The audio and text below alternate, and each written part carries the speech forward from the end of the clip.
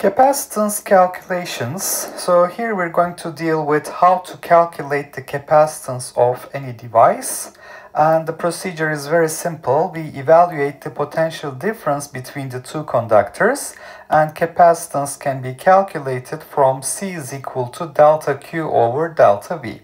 Remember that capacitance is the capacity to store charge under the application of a potential difference, delta V. Here is an important point. If we think about a single conductor, not two conductors, even a single conductor has a capacitance with respect to a conductor at infinity. So when you take a single conductor, you can also talk about the capacitance of that if you consider it's with respect to another conductor at infinity.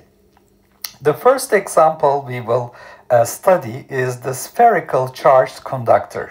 So here we have two concentric spheres. The conductor inside is charged to plus Q, and as you know, the charges are residing on the surface of the conductor because of mobile electrons. And we have zero electric field inside, but we have an electric field outside. It is surrounded by another concentric sphere, spherical conductor, which has charge minus Q, which also resides on its surface. And the electric field lines point from the positive charges to negative charges, so they're pointing radially outward. And A is the radius of the inner sphere, and we have the outer sphere maybe has a radius capital R, but we're looking at the electric field as a function of radial distance R from the center of this configuration. So we can write down Gauss' law, the closed surface integral E dot dA, the total electrical flux is equal to the charge enclosed Q divided by epsilon 0. Which one is the Gaussian surface I'm considering here? That's this red sphere which has radius R. So this is basically Gauss' law. This is written in the region between the inner sphere and outer sphere. Since the electric field lines point radially outward, the electric field vector and the area vector, remember the dA vector here, also points radially outward. So the dot product gives me EdA, and the electric field is only a function of radial distance R, so it's a constant, it comes out of the integral. So electric field times 4 pi R squared, the surface area of the Gaussian surface, is equal to the charge enclosed, the total charge enclosed by this surface is Q divided by epsilon 0. So you can see that this sphere encloses a total charge plus Q.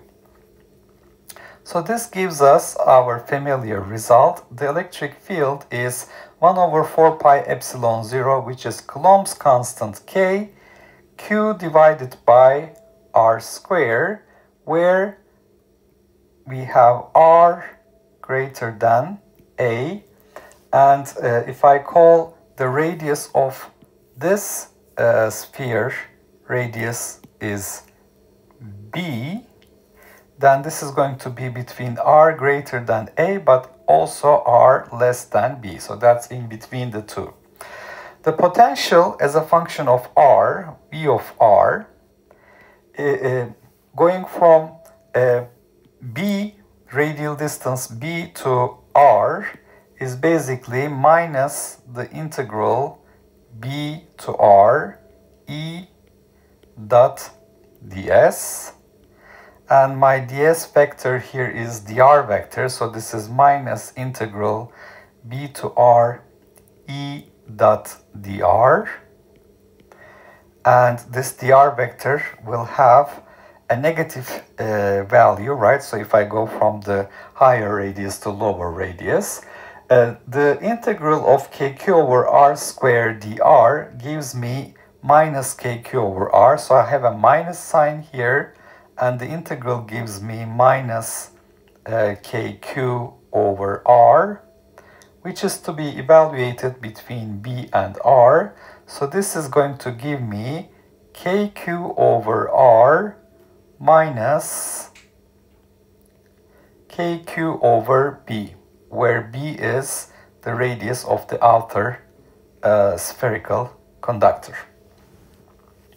Okay, so what is the potential at r is equal to a? At r is equal to a, I evaluate the potential at r is equal to a. It is kq over a minus kq over b. So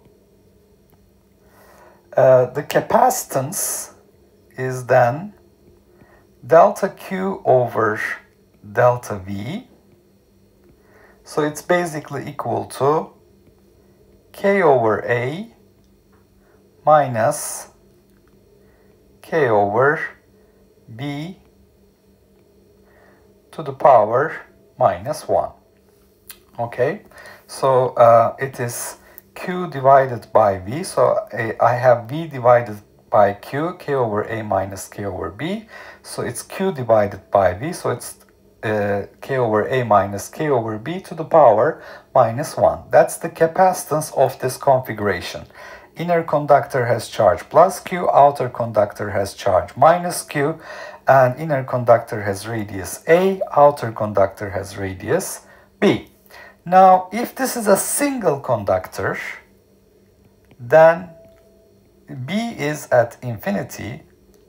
So I can say that I have a capacitance C is equal to k over a to the power minus 1.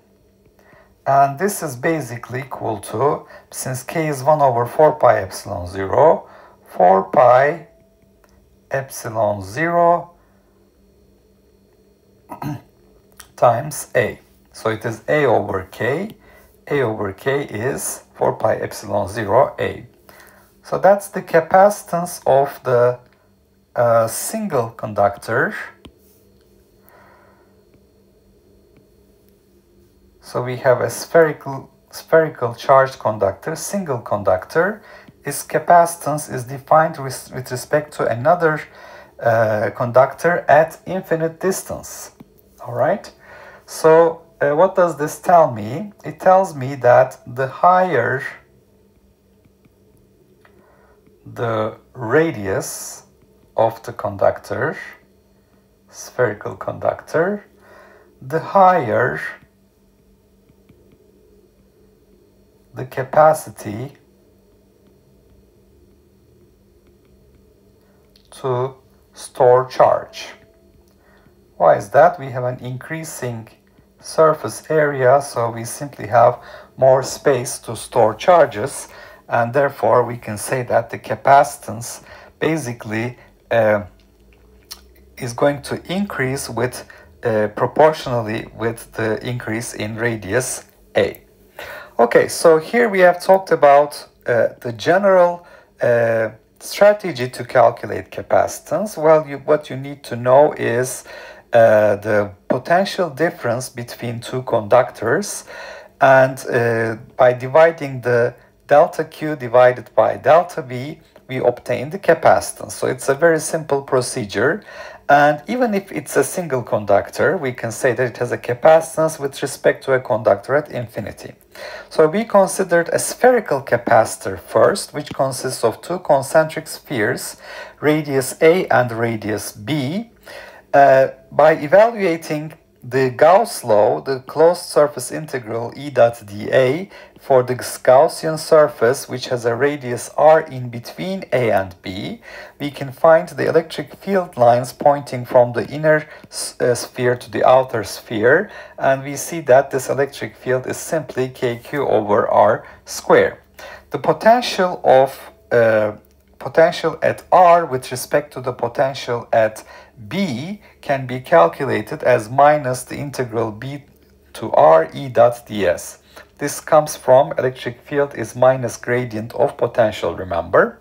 And ds vector is dr vector here, which has a negative value because we're going from higher radius to lower radius. So this is minus the integral kq over r squared dr is going to give us minus kq over r. So it's kq over r minus kq over b. If b is infinite, then we are considering the capacitance of a single spherical conductor with respect to infinity. That is 4 pi epsilon 0 a. So this tells us that the higher the radius of this conductor, the spherical conductor, the higher the capacitance will be. Therefore, the higher the capacity to store charge will be.